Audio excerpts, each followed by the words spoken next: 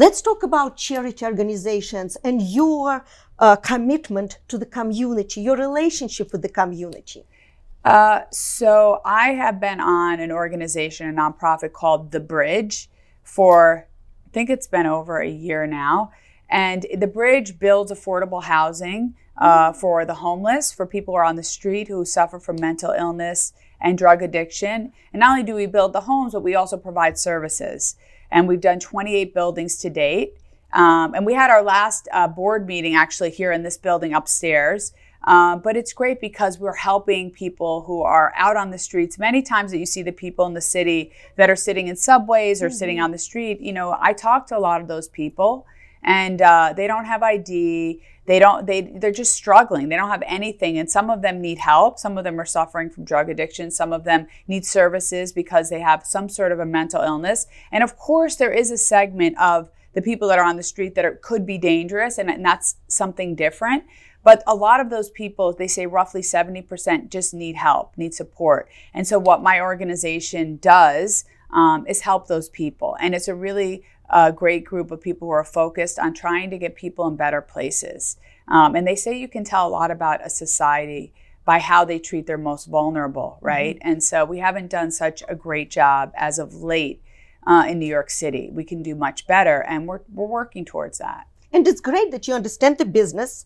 You can probably brainstorm and have a vision where you should be building affordable housing for those people, that you can create a better atmosphere for more of them. Yeah, I mean, it's the people that have been involved. The Bridge has been around for 50 years, believe it or not. And the people that have been involved with the Bridge, like Cynthia Wainwright and Susan, there's just Amy Norman and Susan Wiviet. There's all of those people just care deeply about making sure that they take care of people. And you know, when you have so much and you're given so much, you kind of have an obligation to take care of others. I think it was Muhammad Ali who said, you know, yeah, giving back to people is the rent you pay for being here. Like, you have to help people. You have to do something. And I think all of us, yeah, I mean, it's really what we're supposed to do. It's not, you shouldn't be rewarded for it. It's kind of like, if more of us did that, I think we'd be in a better place in the country overall. Well, I totally agree with you.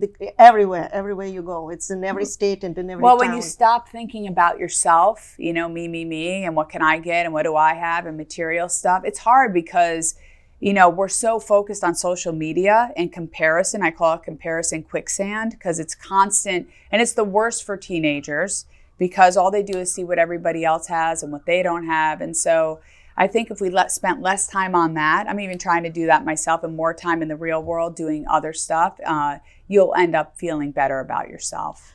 Well, social media does suck you in a bit. That's true. A bit?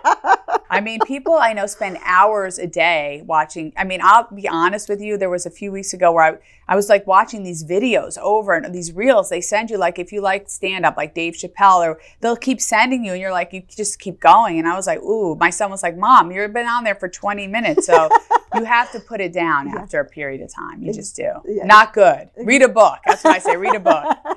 Exactly. I agree with you.